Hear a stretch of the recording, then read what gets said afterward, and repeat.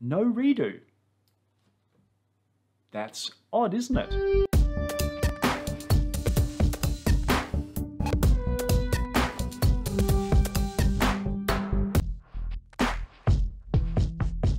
No logging. This is the question that came in. I'm trying to do no logging operations. And yes, I am using direct mode, but I'm still creating redo. Why is this? Just in terms of a quick background, most of us are aware that you can always been for a long time being able to set a table as logging or no logging, the default being logging obviously. In times gone by, we used to call it recoverable and unrecoverable, which generally raised some alarm bells, but logging and no logging. And it's relatively well known that you only get the benefits of that no logging if you're doing direct mode operations, things like parallel DML, insert append mode, direct load insert in SQL Loader, those kind of operations. The thing that made this question a little bit more interesting than sort of the classic historical question of why isn't no logging ending up with no logging is that this person was saying, I am using direct mode, and yet I'm still getting the logging created. Let's have a little look at that. And we'll do it obviously with a demo because that's the best way to explain anything. I'm going to start with a table called T1 and I'm going to create it no logging. I'll put it there in uppercase, nice and explicit so we can see it. It's got 10 rows just from DBA objects, just a small table that we've seeded with some data. And here is the claim about append mode possibly creating redo logs, even though it's a direct mode insert and even though this table we just saw is created as no logging.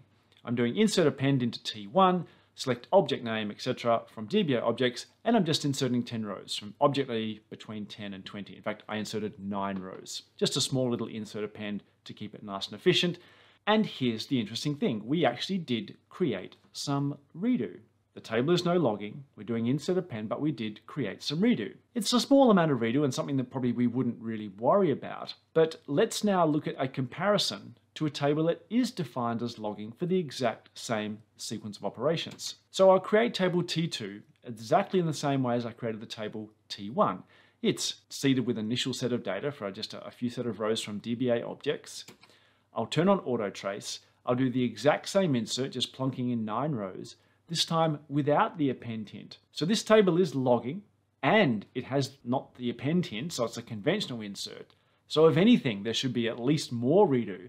And this one has, well, a bit of a very big surprise, absolutely 0 redo. That in itself we'll return to, but let's talk about the contradiction first, in the sense that I'm doing a direct mode insert and I'm getting redo. I'm doing a conventional insert and I'm not getting redo. The key to this thing is that remember what insert append was originally designed to do. If you have large scale operations for which you are prepared to accept some of the compromises, namely you're going to lock the entire object, then insert append mode is a great way of getting data in en masse. It's really designed for large scale operations. So I'm going to repeat this demo now in a much more larger fashion. So I'm going to drop T1 and T2. I'm going to recreate them exactly as before. T1 is no logging, T2 is logging, but now the table's been initially reseeded just as the previous demo. Rather than just insert a smattering of rows, let's use insert append for what it was actually designed to do. I'm going to insert all the rows from DBA objects. It's still not what you would call large scale, it's only 70,000 rows, but it's big enough. Now look at the stats. Yes, we've generated a little bit more redo, about 38 kilobytes. I think we can be pretty confident that if I'm inserting 77,000 rows, well, a row can't be half a byte, obviously. We are definitely creating far more than 34 megabytes worth of data into the table. So this gives us that confidence that no logging and append has actually achieved some benefit here. We're not actually creating redo for every single row that we're inserting.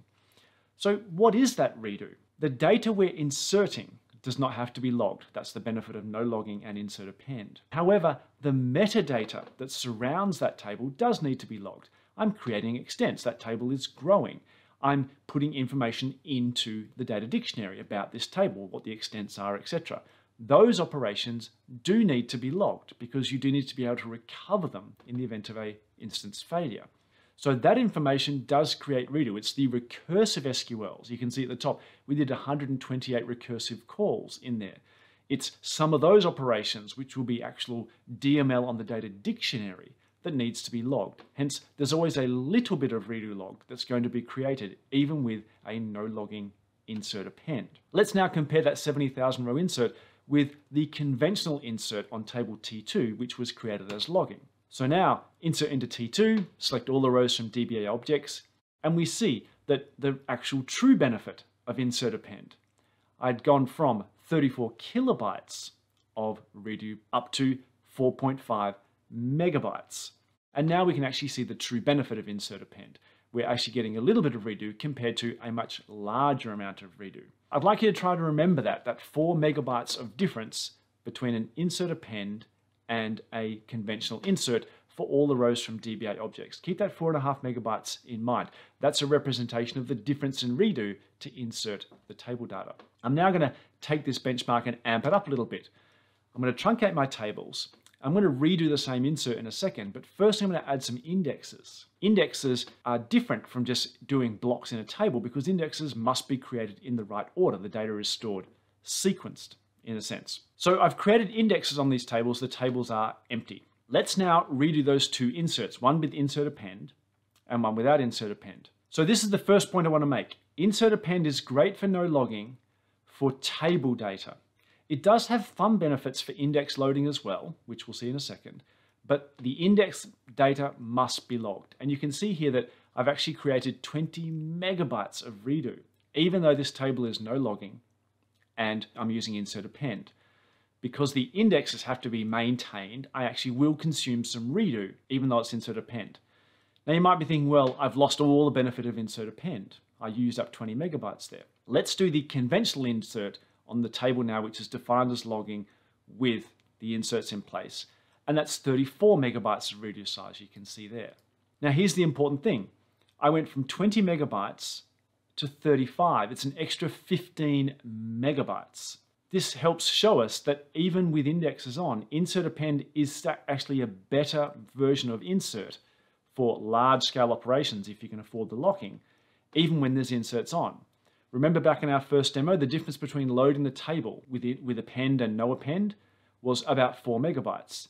Here with the inserts, the difference is 35 megabytes to 20. It's a 15 megabyte differential. It's not just the 4 megabytes of the table, it's an extra 11 benefit as well.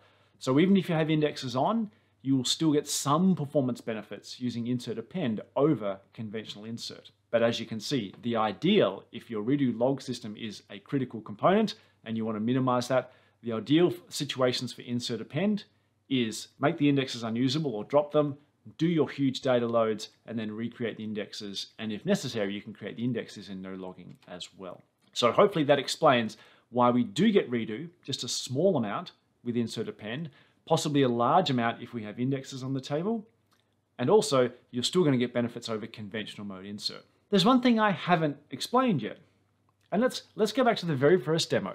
I've got my table here, T2, it's a logging table. I did some inserts. I inserted 9 rows into the table, and I did a commit, no redo. That's odd, isn't it? You'd think that everything must contain redo. I've done a change, even if it's just 9 rows. Even if I wanted to roll it back, I must do some redo of some sort. How can I have no redo size?